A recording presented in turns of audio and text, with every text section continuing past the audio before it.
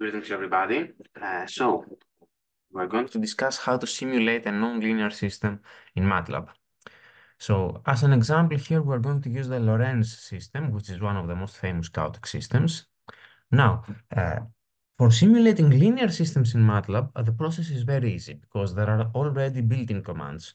For example, you can use the SS command for state space models and define the system of linear equations, of linear differential equations as a state space model and very easily simulate it. But if the system is a nonlinear system, like the Lorenz system, you cannot simulate it using the state space command. Okay. So let's see the system here. It has three states, x, y, and z. In some other papers, you may see them as x1, x2, and x3. And we have three differential equations, and there are nonlinear terms involved. See, for example, here we have x multiplied by z, and here we have x multiplied by y. So these terms, which are nonlinear terms, cannot be defined in a state space system. So in order to simulate this system in MATLAB, what I need to do is first make a separate function where I define the three differential equations for this system. And then in another file, I'm going to define the system parameters. This system, for example, has sigma, rho, and beta, which are three parameters for the system. I'm going to define initial conditions, which is the starting point of the system.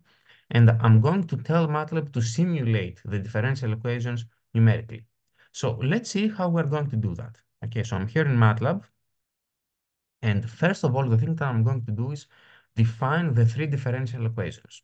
Okay, so I need to define them in a separate file, which is a function file. Remember, the structure of the function format is function space, and here we define the function name, the inputs, and the outputs, right?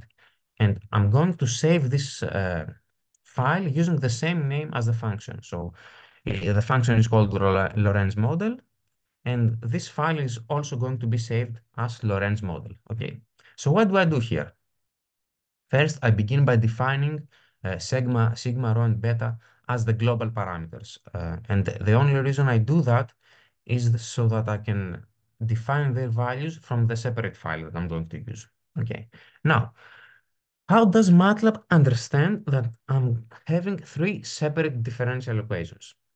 It will basically understand this by how many lines I'm going to define in this dx function. Dx is used to define the differential equations. Okay, so the state of the system is this, x1, x2, and x3. But this command is actually optional. I don't need to have it here. Even if I don't use this definition, MATLAB is also going to understand that I'm having three differential equations. Okay, so here I'm defining the first, the second, and the third differential equation. Okay, these are just these formulas right here. I write them directly in my file.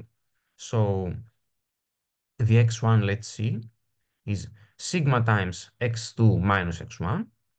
The second differential equation, which is x2 dot, is x1 multiplied by r minus x3 minus x2. Okay. And the third differential equation is minus beta x3 plus x1 times x2. Okay.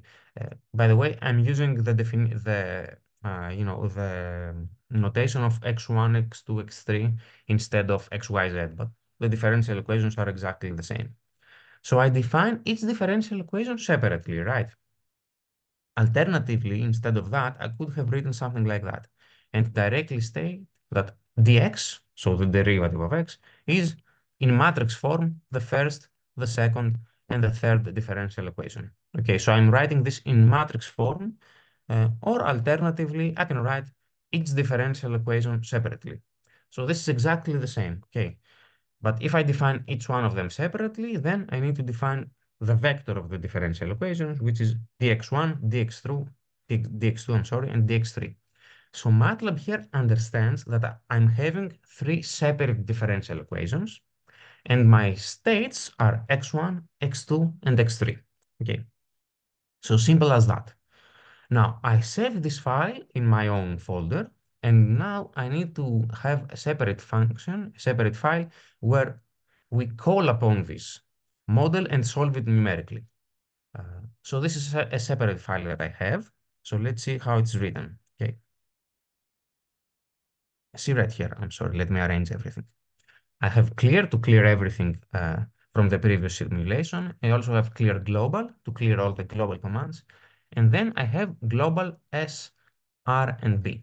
So this global command here appears in the original file and in the Lorenz model file. Okay, both of these files need to have this global function. Okay, this global call. And then I define the values of the three parameters. Okay. I define my initial conditions. So this is the starting value of the Lorenz system, 0, 1, and 1. Nice. And then I have a specific MATLAB command used to simulate the system numerically. So I'm using the most standard one in MATLAB, ode45. This is a specific method.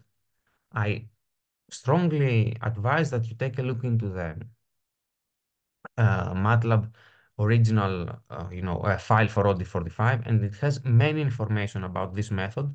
There are actually other ODEs like ode23 and some other techniques that have small variations in between them.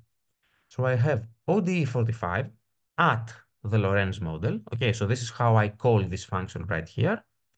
And I simulate it from 0 to 100 seconds with a step of 0.01. Okay. By the way, I need to tell you this. This is the specific time intervals that MATLAB will return to me in a function, in a variable, I'm sorry. Internally, MATLAB uses a variable step size. So no matter what you input here, internally, MATLAB has its own way of solving the system. Okay. And then the final option is the initial conditions. Okay. So I call this thing and I save the results into t, which is the time, and x, which is the solution of the state.